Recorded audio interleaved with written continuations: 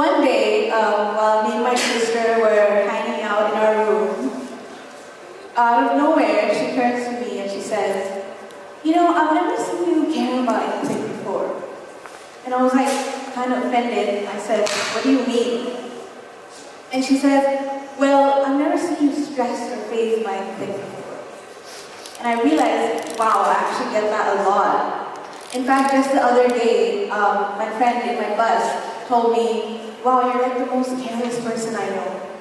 And I'll admit, it is true. I'm pretty carefree, but that doesn't mean I don't care at all. Caring means that something is important to you.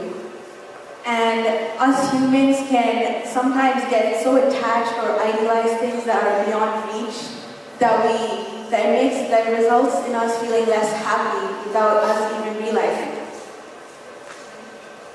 So after some extensive research and with some of my personal experiences, I've come up with 3 ways we can all be more carefree.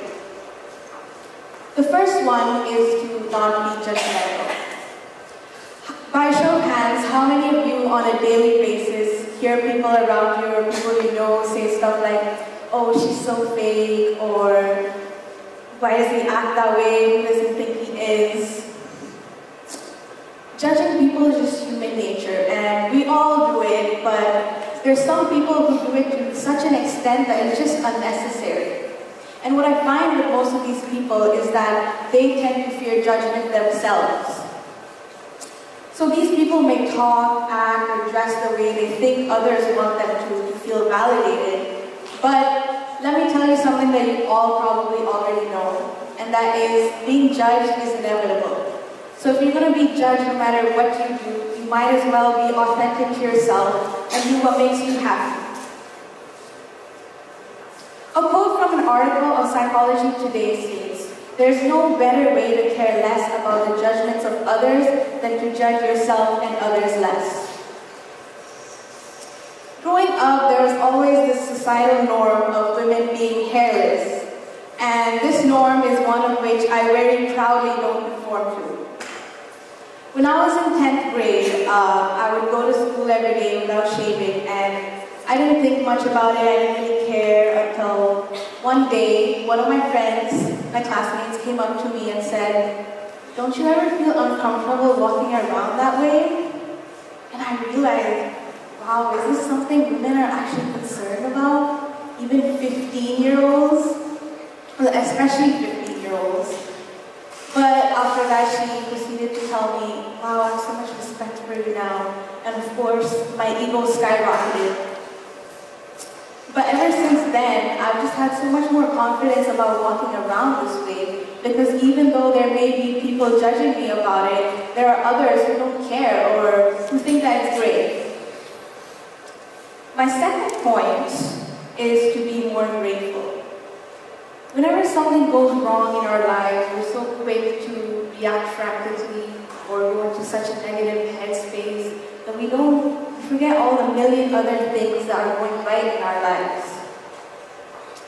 Practicing gratefulness and just being more grateful in general is proven to reduce toxic emotions like resentment, regret, envy, frustration, and to my surprise, even trauma.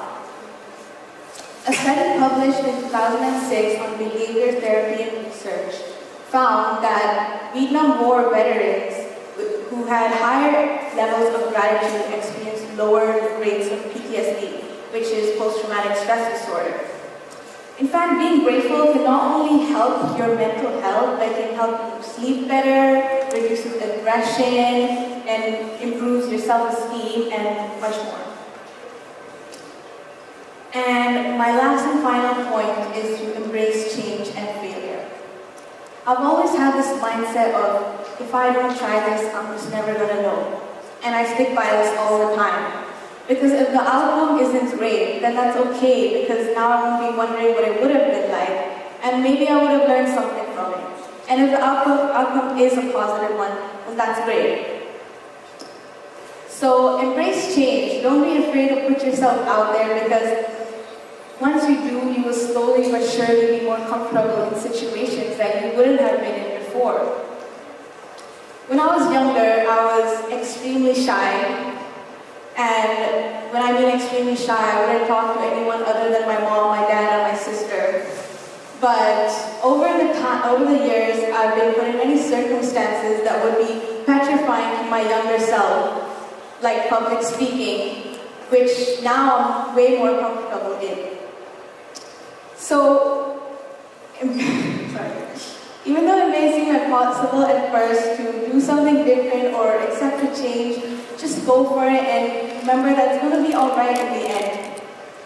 I love this quote I found that says, "The present moment is all there ever is." Because think about it, is it ever not now?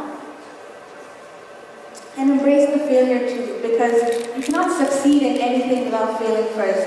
And when you do, that's okay, because you actually took that first step and you tried, which most people are too afraid to. In fact, if it wasn't for this last point, I definitely wouldn't be standing here giving a speech today. So, go wear your socks and sandals, go dance in public, or sing in public, or even write a speech about not caring and say it in front of a lot of people. And worry about embarrassing yourself later. Thank you.